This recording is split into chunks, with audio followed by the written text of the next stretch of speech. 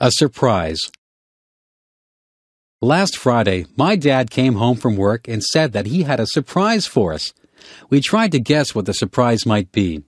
My brother guessed that we were going out for dinner. My dad said no. My other brother asked if my father had tickets to a hockey game. My dad said no.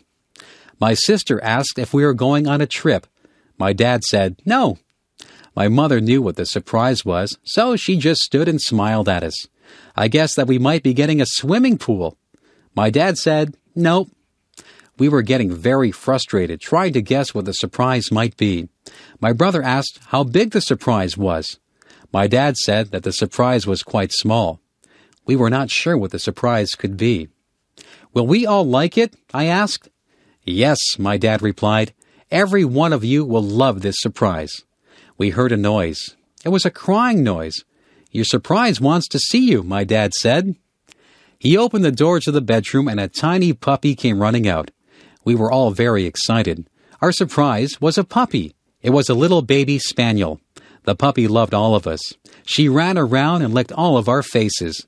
We had always wanted a dog. We take turns feeding the puppy and taking her out for walks. She is growing quickly and will soon be an adult dog.